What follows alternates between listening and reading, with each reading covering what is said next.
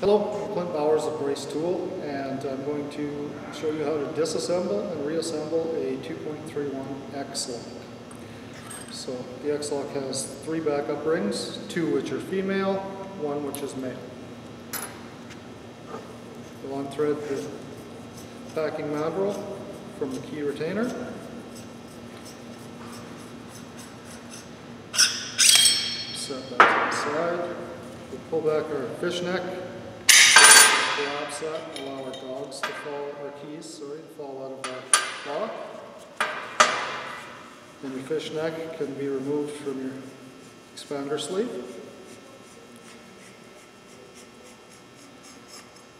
Your expander sleeve can be pushed back into your key retainer.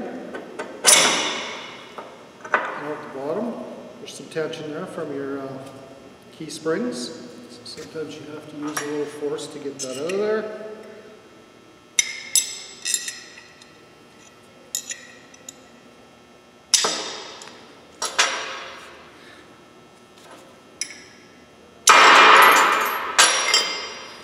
Key springs will fall out.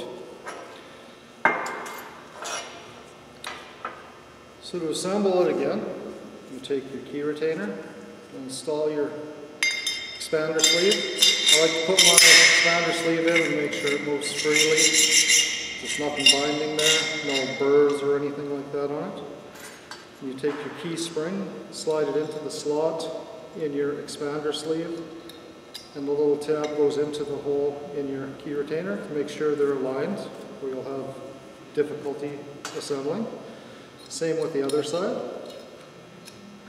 And I just hold tension on it with my forefinger and my thumb and make sure my holes are aligned. Then with my other hand, put pressure onto your expander sleeve and push it into the window housing, key retainer. It'll be in there, those will be held in place now. You can use a little ingenuity to get that all started by threading your packing mandrel into there.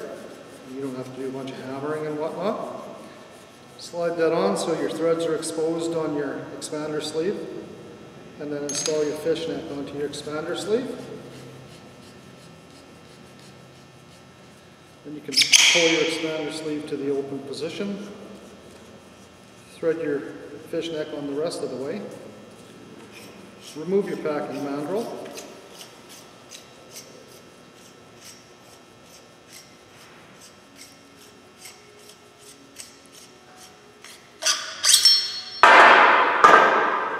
and install your keys.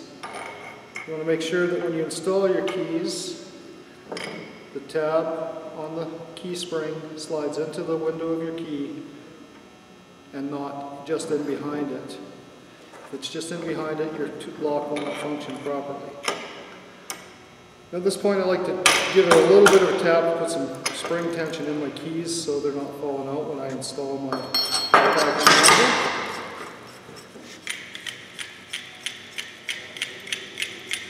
Install my packing mandrel until the threads are flush.